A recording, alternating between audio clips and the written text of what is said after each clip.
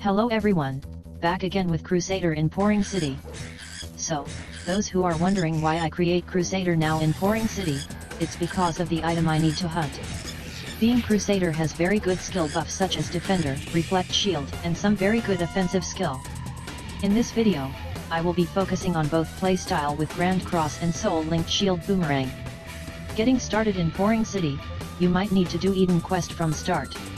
If you are feeling Eden Quest a little bit dragging, you also can go on doing repeatable quest across the field. Two type of repeatable quest you can choose to do, either item gather and monster hunt. Some of quest from monster hunt, drop the item needed to turn in for experience at item gather. So, be sure to check them out.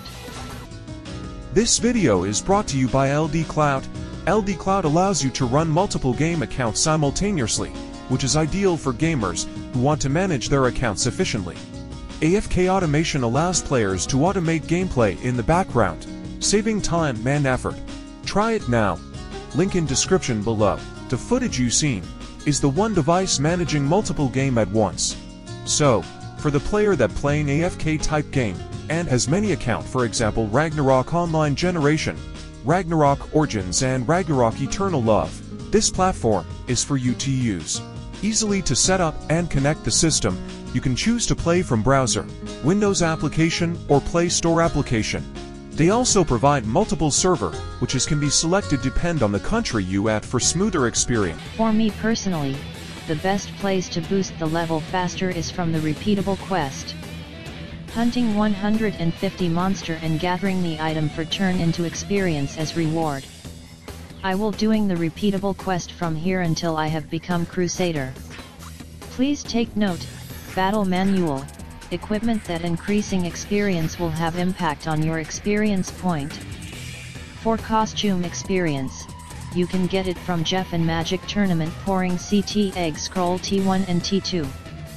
Ensure to do Jeff and Magic Tournament instances to get the coin. Experience gain from repeatable quest is very large and helpful for me to get into Crusader pretty fast soon. From Mjolnir Field into Marasi Field is my playground. Caramel, Coco, Frildora and Hode all died easily. As Holy Knight, Crusader also swore an oath that do no harm to living things except monster. After I've done at Mjolnir Field, straight away I go to Morok Field. That place is my turning point into Crusader. I don't need max job 50 to become Crusader. But it's very good for me if I can get my job to max 50. At least I have extra skill point for my build later on. With activity coin, I can claim 100% battle manual from NPC at the middle of Pron Terra Town. Each battle manual only cost me 10 activity coin. Since activity coin are pretty easy to get with 5% drop rate from all monsters. Also, you can get activity coin from doing orc memory instances. When I have finished doing Morok quest, I went to Komodo Field. This time for an alien skin item submit. This is one of the best experience item gathering in the game. The quest only required 20 piece of an alien skin and it will give very massive experience for both base and job level. Since I have a lot of skins, no problem for me get level faster. Welcome, Crusader has arrived. I went to Iothea Field to push more on job level. Finally, I can mention the build I'm going to make. The build for this early I will be focusing on Shield Boomerang. With Crusader Spirit buff from Soul Linker, making their Shield Boomerang never miss, do double the damage, and having its after cast delay. This is pretty awesome buff to have. And if added with Tom Ruin card or using Cross Shield, the damage will be improved even more. Before any of that, I need to get my job level at least level 40. The best way I can do is doing an alien skins item gathering. This is the easiest way to do so. Since I don't need to go hunting anymore, I just sit and click. And now I present to you, Soul-linked Crusader Shield Boomerang. If you play server without Soul Linker, then this build might not fit your playstyle, but still can follow the usage. Some of them just you will be lacking some damage. Nefense at Manic Field 02 is a long-range attacker monster. Good for level 74 until 80. With Skill Defender, you completely can reduce the damage done to yourself by long-range attack. Cards such as Horn card, Noxious card, or Alligator card will help you further reduce the damage. Besides Nefense, Medusa is also a good choice to level up. But certainly, you need some items to reduce damage taken from Medusa. Since you are not dealing with long-range attackers anymore, cards play a big part in reducing or increasing damage done to monsters. Pillageberg card can reduce damage by 30% from the demon race monster. Tadako and Raedric will reduce from neutral attack. If I want to hunt in Medusa until level 99, I need the proper build to ensure my survivability here. In this video, not my main focus to hunting Medusa. When I went to Biolabs, most of the first class monsters like archers, swordsmen, and others, I have no issue beating them except the magician. Crusaders can tank most of the physical damage, but when comes to magical attacks, they are weak against them.